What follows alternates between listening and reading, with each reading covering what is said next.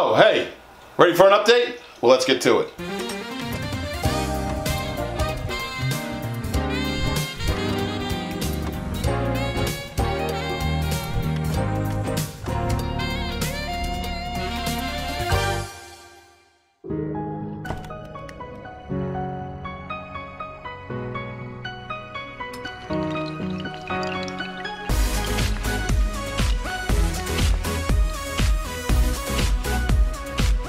Hey, what's up everyone?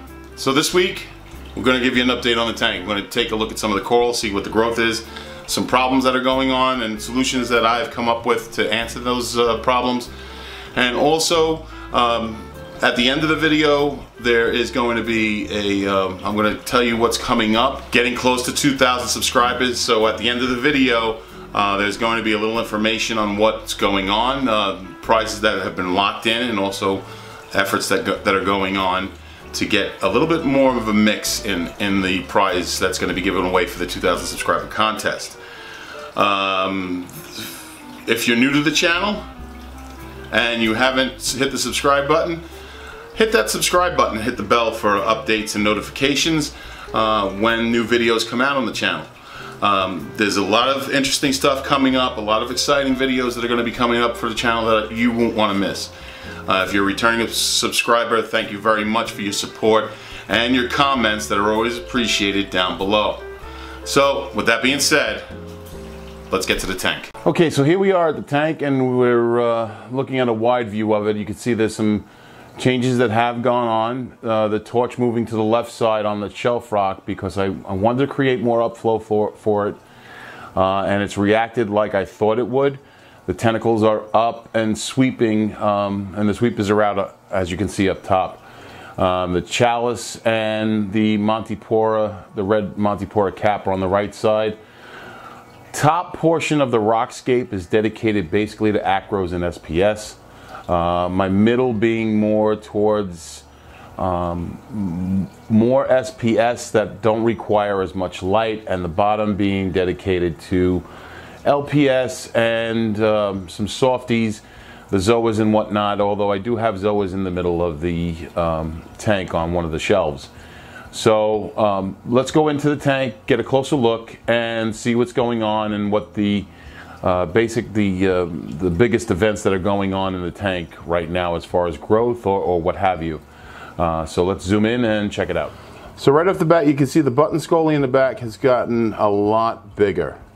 You can see it's fully on the sand now, totally off the side of the plugs, and along with the A-can barrel banky in the back. That right now is feeding. I just fed the tank, so it's kind of curled up, but it does give you a chance to see the polyps that are forming on the side.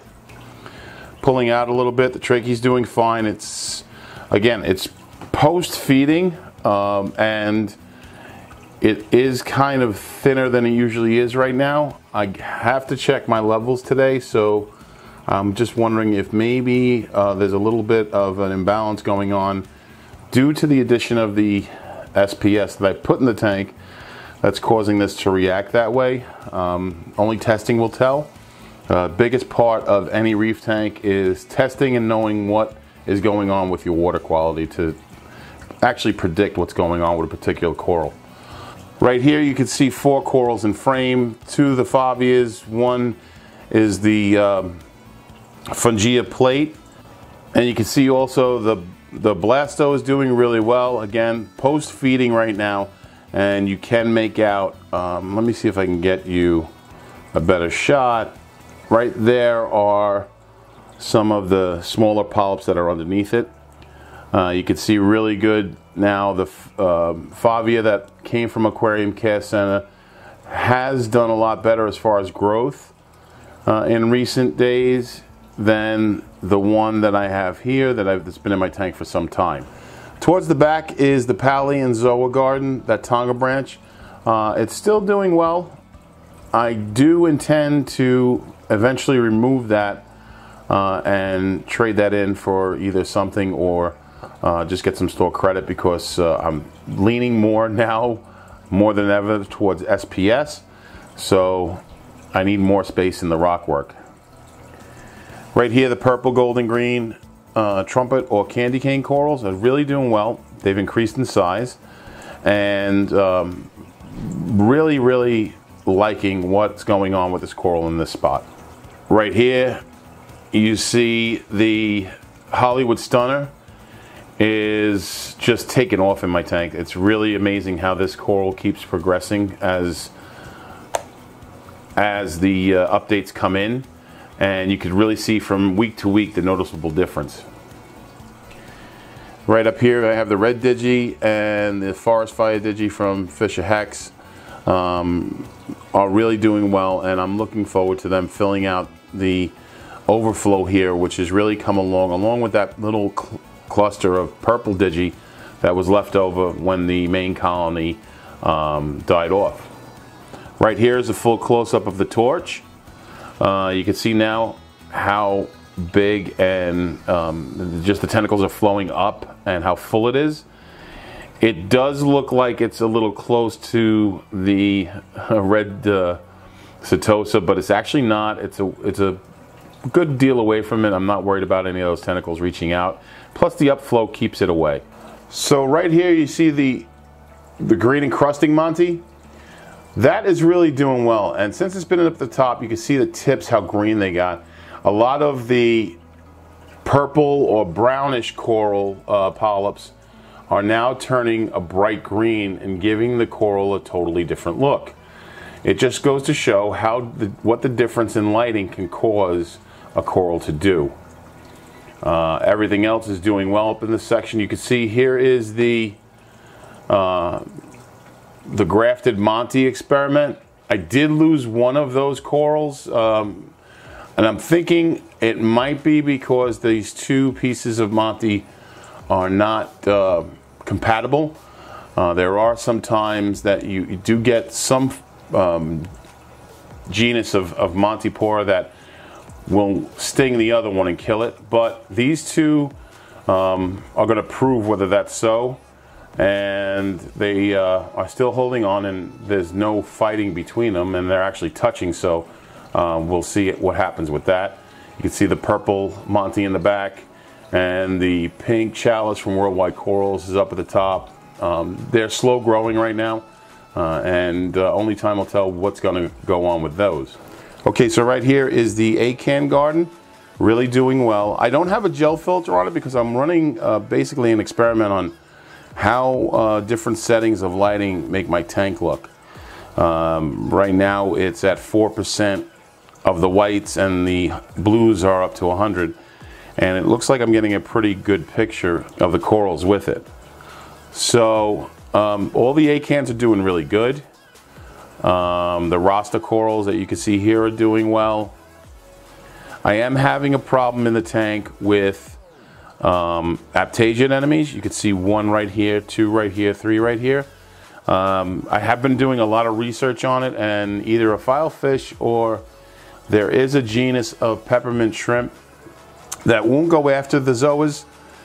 It's just a matter of getting those. I know a lot of people have commented on some of my videos that the peppermint shrimp do become a problem with once the Aptasia is gone, that they'll go after the zoas.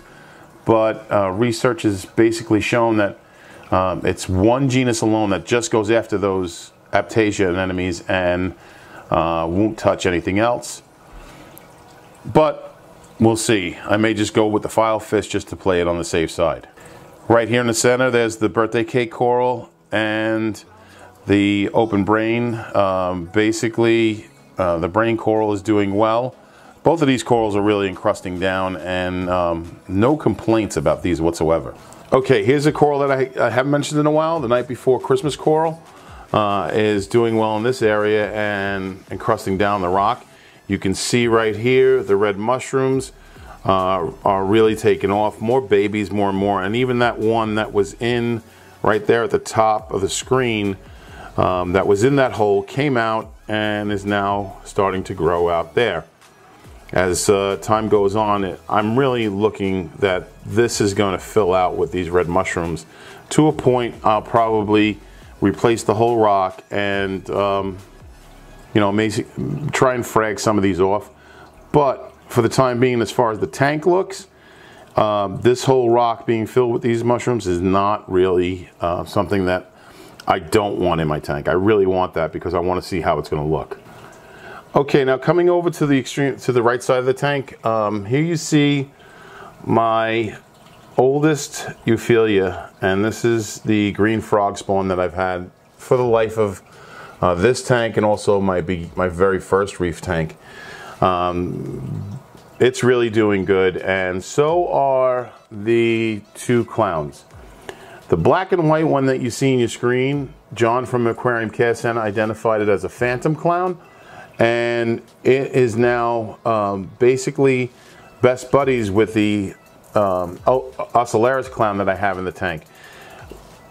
The Ocellaris used to be the male for the black onyx, and now it looks like that clownfish has become the female, and the phantom is now the male. They get along great, they eat fine, and I'm looking forward to seeing them hopefully become a mated pair in the future. Here are two more pieces of Euphyllia, and these are two frog spawns that I have in the tank, and they won't be long for the tank. My intention is to actually take these out and sell them. One of the heads on the green on blue is kind of pissed off right now because, like I said, the tank was just fed. But I want to free up this area for some more SPS because obviously I'm starting to lean more heavily on the SPS side of things. Right here are the two Ghani frags that I have. The hot pink Ghani and the pink and yellow one, both from Aquarium Care Center. The hot pink one is a little withdrawn right now because when I feed the tank, the two tanks go crazy and they start swimming around, and they got a little irritated by that. But the pink and yellow one really stays out all the time, and this is the way it looks pretty much around the clock. And I am going to eventually take it off this frag plug and glue it down to this rock. Right here is a close-up of the red Monty cap.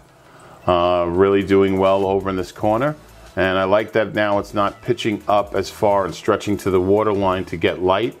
It looks like it's settling out here and starting to spread a little bit, which is exactly what I wanted to do. Right here is the acro I got from Aquarium Care Center, this purple and green polyped acro, which I haven't named yet, and it's doing really good on this rock, along with all the frags I have from FishOfHex. Here's the green and blue tipped frag. I have another green, really nice green and long frag of SPS from FishOfHex, and there's the FishOfHex Millie in the background. All these corals are doing well and growing.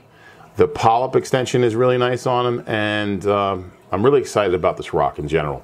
Of course, on top is the crown jewel of the tank. This is the Jason Fox Barney coral, and you can see how well it's doing. A lot of growth at the tips. It's a deep purple, and the tips, when the tank goes totally blue, turn to a like a light bluish purple. And you could just see after feeding the tank what the polyps do on this coral. Really, really the nicest piece, one of my nicest pieces anyway. In the tank, and you can see the base here. You can see there's a little bit of the neon green that it also shows at times. And here's a closer look of the SPS that's on the real reef rock. Again, all are doing well. This one in the center is from Reef Spy, and this one here is, I'm going to go close on it for Billy Pipes, just to show him exactly what this coral has done in my tank since it came from him. That whole back section in the upper part of the screen is all new growth, and the polyp extension is ridiculous on this SPS frag. So now we're back out to the full tank shot. That's basically the update for this week. And I want to just remind you that coming up on my 2,000 subscribers, so there is going to be a contest for that. I've locked in Aquarium Care Center. They're going to be donating a $200 gift certificate. There'll be an official video very, very soon on what that contest is going to be, how it's going to be run, and also what the winner will win. So that'll take care of the update for this week. So until next time, this is Scott, and I will see you soon around the reef tank.